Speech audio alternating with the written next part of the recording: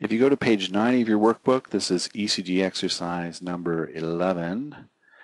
And let's start with the heart rate here first. So just at a glance, this looks like a pretty slow heart rate. And in fact, it's about 30 beats per minute. Let's measure it out just for fun. So we find a QRS that falls in a dark line. The heart rate here is 300, 150, 100, 75, 60, 50, 43, 37, 33, 30. So that's heart rate of 30. That's pretty dang slow. Not good. We have P waves are present in upright. We have this funny looking thing off in the distance. We'll talk about that funny looking beat later. But in the underlying beats, we have P waves. They're present, they're upright, they're consistent in morphology. The P interval is about 0.14 to 0.16 second. The QRS is less than 0.12, so it's narrow.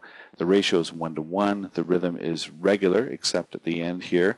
And if we look at this FLB at the end, we have this wide QRS complex with no discernible P waves. And when you see a wide QRS complex with no discernible P waves, we have to assume that this is the focus coming from somewhere down in the ventricles. This is the SA node, and oopsie, that's not a very good drawing, is it? So a focus coming from somewhere down in the ventricles, SA, AV, bundle branches, and so on. And so that's a premature ventricular complex.